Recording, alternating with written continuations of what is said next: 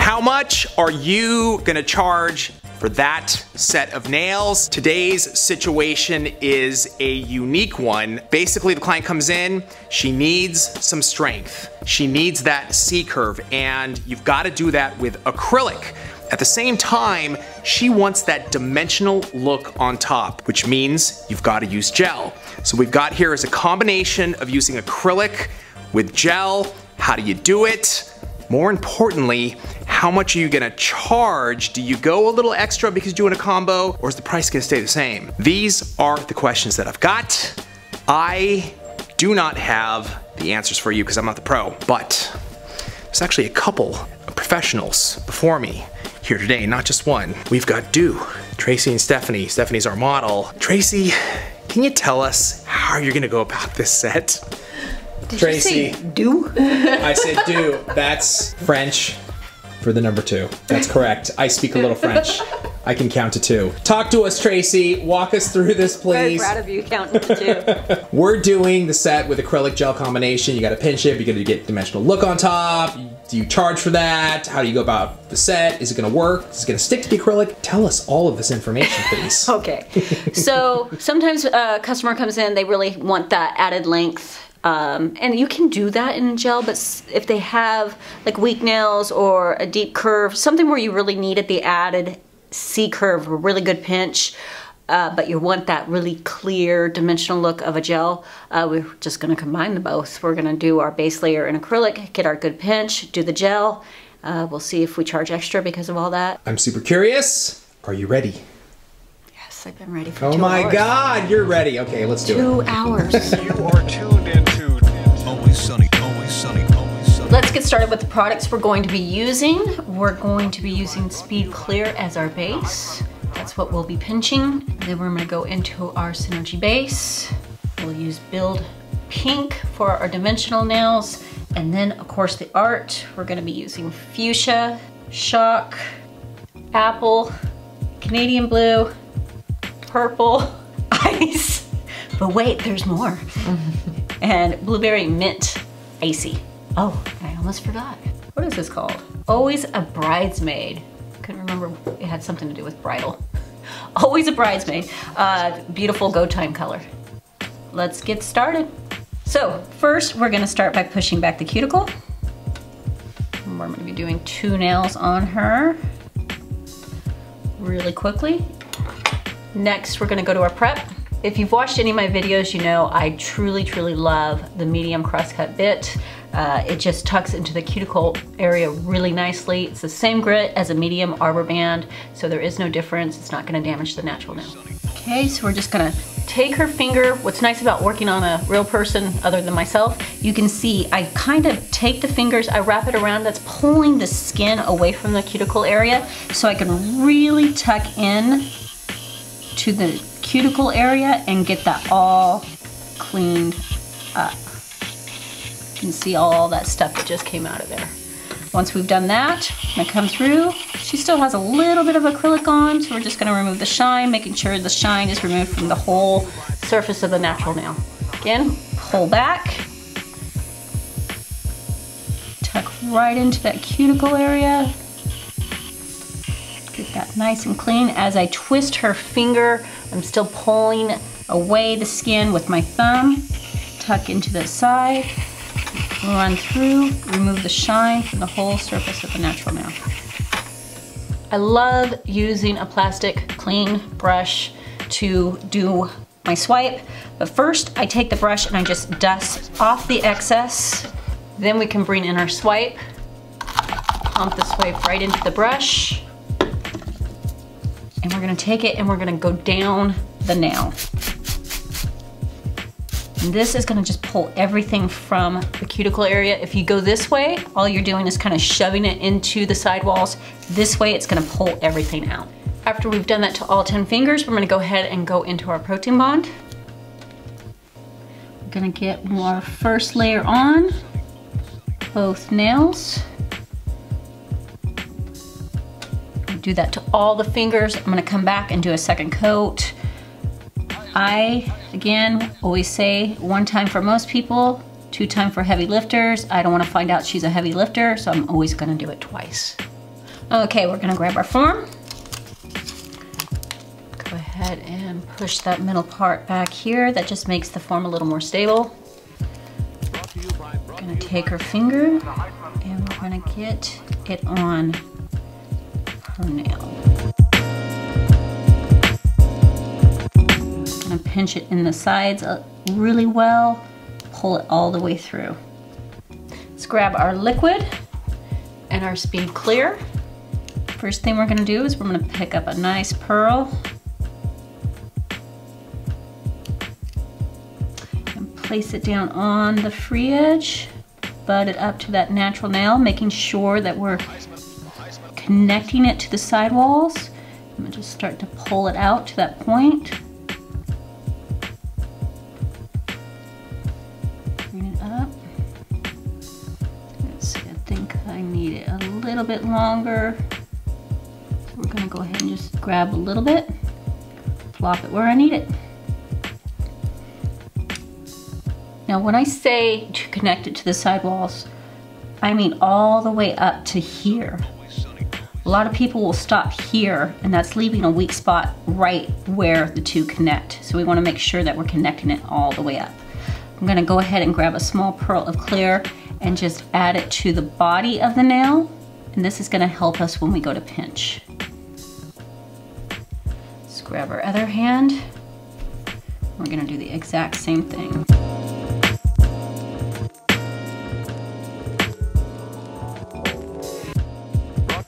Brought to you by the Heisman.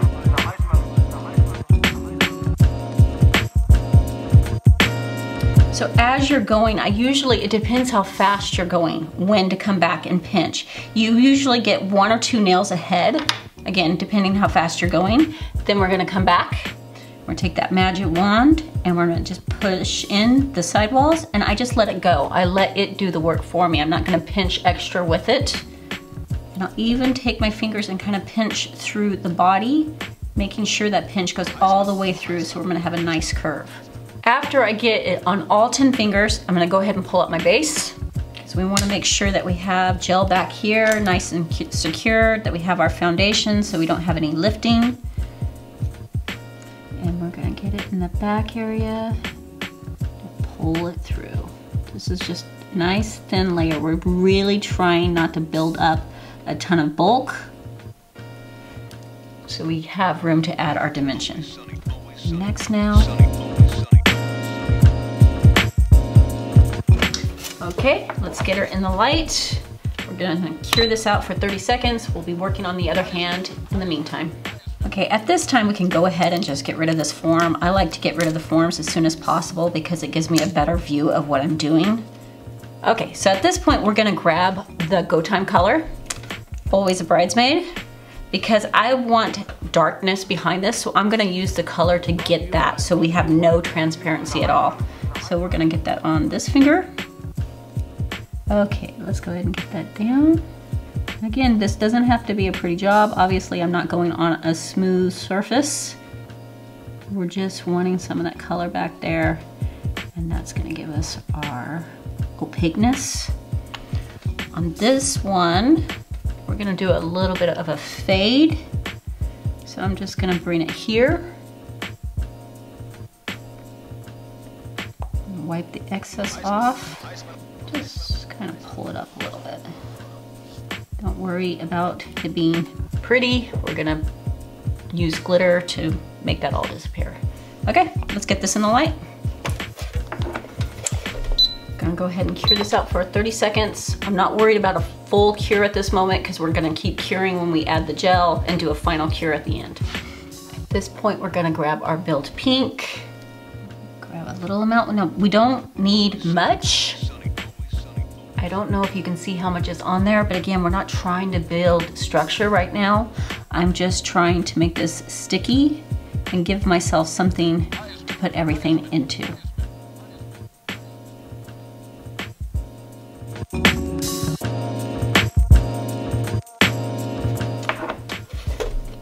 For 30 seconds. Let's grab our glitters. See how much we can fit into one nail. And we'll worry about the Mylar in a second. I noticed there's a lot of purple in this, so that's kind of gonna be my base color. So we're gonna start with that. Just go to the jar, just start adding it into the sticky layer of the gel. Wipe it off. Let's add some green to really give it a little contrast. You can see how it starts to make it pop. Little fuchsia. Wipe it on my pants. We're gonna go a little shock. And we're gonna wait on the blue for the second layer. Just press that in a little bit more. I'm gonna add a little of the ice. Now, I'm not sure that she had ice in her mix, but I really wanted to use it, so my client's getting it. She has no choice. This nail, she didn't really use the dark colors, so we're gonna go more with that shock and ice and maybe the apple. Let's start with shock. We're just gonna add it right into that, try to make that line disappear that we have from the gel polish. Apple.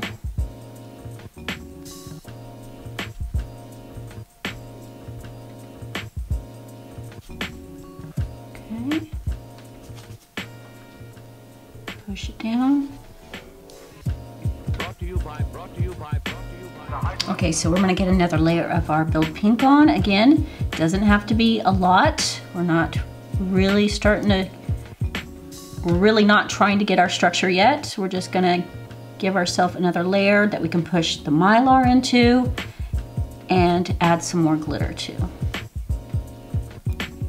And you can see once you start getting a little bit of that Build Pink on there, starts to, I don't know if you can see it, it starts to reflect. We really start to see a little dimension coming in. We'll move on to this one and then we'll go to the Mylar.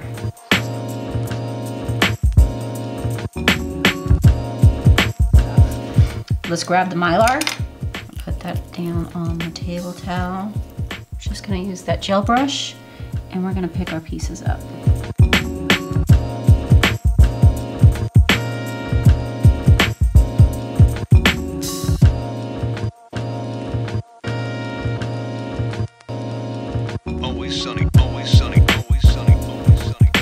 Okay, get her in the light, 30 seconds. We're always working on the other hand, so we're not wasting time.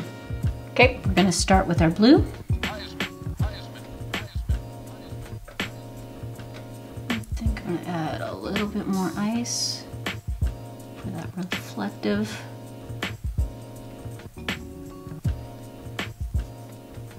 Okay, next one. Get rid of the dark colors.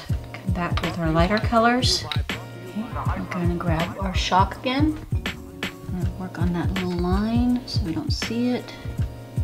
Come through, add a little bit of the green, just some pops, and then a little more ice. Just press them down with my brush. Okay, now we're gonna grab our Build Pink and we're gonna get our added strength. So we're gonna grab more this time and float it down.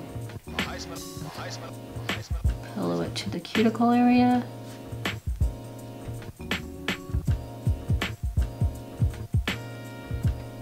Follow through. Grab some more. We're working with long nails, so we're gonna be working with a lot of product. Load it through.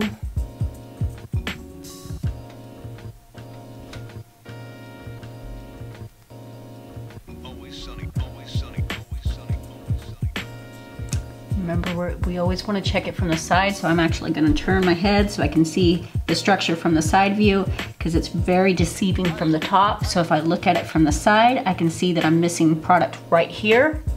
So we're going to pop some in there. Make sure that we fill it.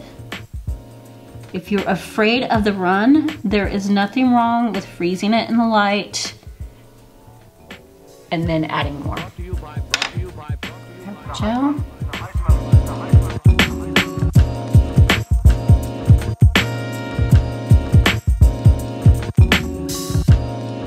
Okay. We're gonna put her in the light, but we're gonna make sure that we turn it on half power, and this is gonna slowly cure the nail so it's not a heat spike. Going to grab our swipe again, lint-free wipe, and we're gonna remove that sticky layer. Okay, we're gonna go ahead and file and shape her, and we'll come back to you. Okay, we filed and shaped. I went ahead and painted out the other nails with our Go Time color, Always a Bridesmaid. Go to top coating. We're gonna start by protein bonding, and then I'm gonna show you my little trick if you haven't seen it before. I'm gonna put the protein bond down all the way through. That way our top coat does not chip. Same here. Now, I usually get file happy when I'm doing dimensional nails. If you can see, obviously, with the natural nail exposed like that, client's not gonna be too happy because it looks like she already needs a fill. So I'm gonna show you my trick. We're gonna grab that stain resistant top coat. Gonna go ahead and put a thin layer on, really making sure we hit in that back area. Gonna take a little bit of that glitter. I'm gonna tap off the excess. I don't need a ton. And we're gonna go ahead and just do a little glitter press into the back so that cuticle is nice and tight.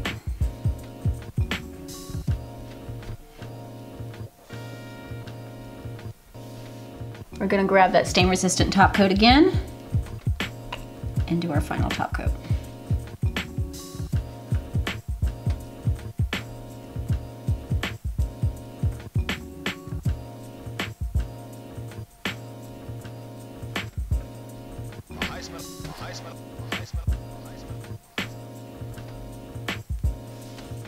Put it in the light for our final 1 minute cure. Grab our swipe again and remove that sticky layer.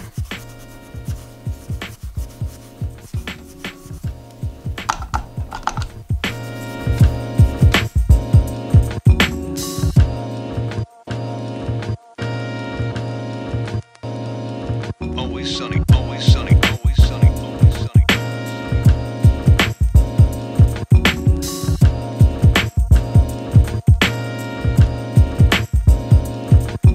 We've got our final set of this acrylic and gel combination that Tracey did. There's a big difference between doing your own nails and doing somebody else's nails. I even see it. Tracey, you can actually see what you're doing, I think, a little bit better. Yes. No? Yes? Yeah. Yeah. Really beautiful, but the big question is, how much, Tracey?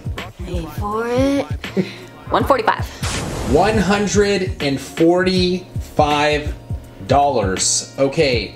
That is a nice price point for this set of nails. Explain yourself. The pricing, please, Tracey. Okay, so $145. The reason is first of all, we needed that extra length. I don't charge more. I'm charging $90 for the full set, even though I extended her with acrylic and then put gel on top. I wanted to give her what I thought her nails needed. I thought it needed the structure of acrylic. I thought it needed the pinch of acrylic. But she wanted that gel look, so we can do that. That's not a problem, but I want to give her what she needs. I don't want her deciding on something that won't work for her because it's cheaper. Then we have, how many glitters? Jeez, 1, 2, 3, 4, 5, 6. 6 glitters, 1 Mylar. So of course, additional money on that. $20 for the extra length, because it does take a lot longer to do and it takes more product. And then of course the gel polish, I include that in the full set because I'm a nice person. And so we get to $145. I actually like the little ice in there and the little, you did your own kind of like makeup on those glitters. Yeah. It's super blingin', even from up here when I'm shooting down there. It's really beautiful, Tracey. I would pay 145 bucks. Will you do my toes? There's not enough money in the world. Okay, Tracey's got a limit. Thank you for joining us. We will see you next week on How Much. Brought to you by the Heisman